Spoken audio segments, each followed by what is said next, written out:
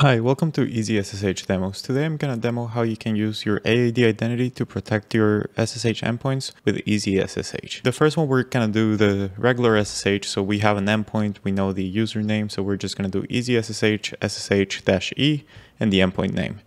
This is going to prompt us to authenticate for the first time in the day.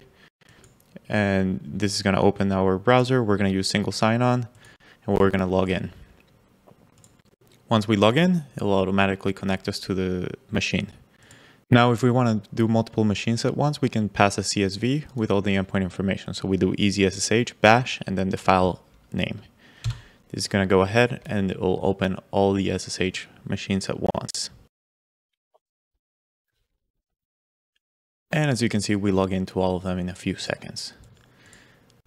This is cool, but a lot of users prefer a UI. This is why we have created our EZSSH UI tool. So in here, you can see your available endpoints, see they're separated by hybrid, Azure endpoints, and all endpoints, and you can connect to all of them within a click.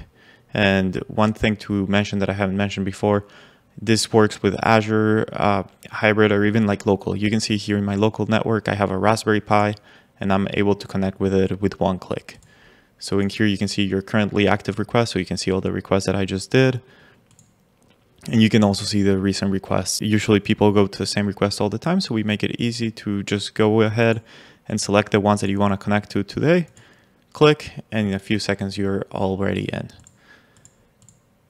If you like the interactivity of the UI tool, but you prefer terminal, we also have you covered with our EZSSH Interactive. So you have to do EZSSH-I, and then you just select whatever you want to do. So you can see your active requests, your recent requests, you can list your available endpoints. And another thing that I had forgot to mention, we integrate very well with Azure Security. So if we select an Azure endpoint, and you can pass these parameters in all our tools, you can request an Azure networking JIT.